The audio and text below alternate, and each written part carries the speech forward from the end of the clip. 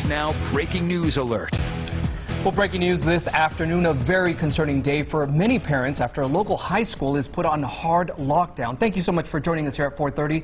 I'm Christian Cáceres. And I'm Kirsten Joyce. Police were called to Desert Oasis High School around noon today. That's near Mountain's Edge Parkway in Rainbow.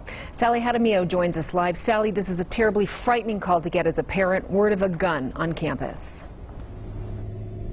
Yes, a very scary situation for those parents waiting outside and for the students and staff inside of Desert Oasis. Some students told me once they heard lockdown on the speaker, they panicked. Police did arrest a female student. Now several parents became aware of a student who reportedly had a weapon in school.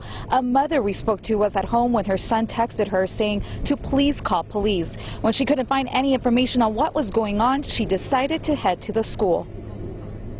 I have 5 kids in total, so this is my second one in high school. I still have 3 more kids to go.